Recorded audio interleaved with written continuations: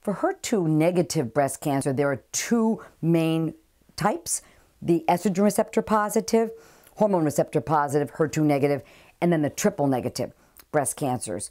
So for triple negative breast cancer, because we don't have the estrogen receptor to aim at or the HER2 to aim at, chemotherapy is the standard of care right now, both in the curative setting for early stage breast cancer as well as for metastatic disease. For estrogen receptor positive, HER2 negative patients, anti-estrogen therapy, so-called endocrine therapy or hormonal therapy, is really the mainstay, the most important, because you're really aiming at the key driver of that breast cancer, the estrogen receptor. And it is almost always the case that whether it be in the curative setting or in the metastatic setting, that inhibiting that estrogen receptor is the most important therapy of all. Oftentimes in the metastatic setting, we're combining hormonal therapy with other blockers of cell division, such as the CDK4/6 inhibitors or the mTOR inhibitors, but it's all aimed at making inhibition of the estrogen receptor that much more powerful.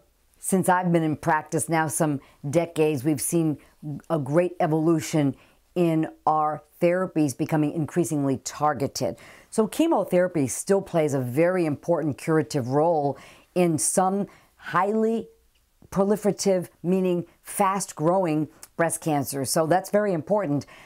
But increasingly, we're getting the most improvement in outcome by targeted therapy, such as Herceptin against HER2, for example, and anti-estrogen therapies, endocrine therapies against the estrogen receptor, combined with novel targeted agents such as the CDK4/6 inhibitors or mTOR inhibitors.